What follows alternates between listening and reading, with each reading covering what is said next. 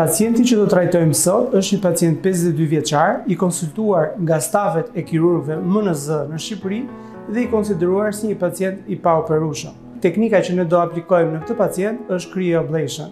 Pra, konsiston në aplikimin dhe vendosjen e disa elektrodave të tilla në brendësi të tumorit, duke e shkatruar tumorin deri në kufi të indeve të shëndosh. Kjo procedurë në përgjithësi shoqërohet me shumë herë më pak komplikacione krahasuar me metodat më tradicionale të kirurgjisë invazive që janë aplikuar deri më sot në Shqipëri.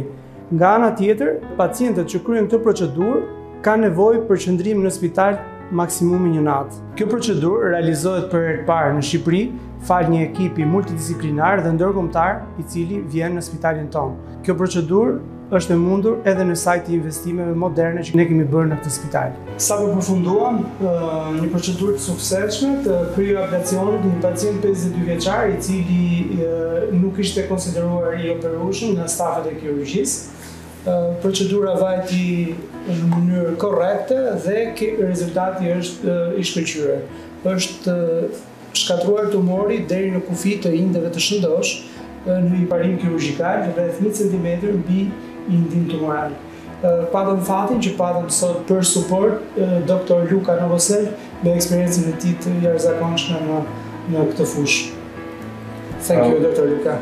Thank you for having me. I was happy to come to help the doctor and his team do this procedure. I think it was a great success.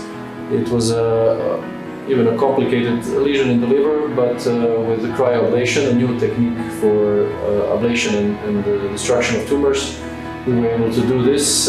We used 3 cryoprobes, which caused freezing of the tumor up to minus 140 degrees. This is a technology that is now getting more and more used for different tumors and metastases in organs such as kidney, lung, and liver, even bone metastases, and I was happy to come here and help Doctor and his team do this great procedure, and hopefully the doctor can continue now with even more procedures as this can now start to be a standard procedure here in Tirana. Thank you, Doctor.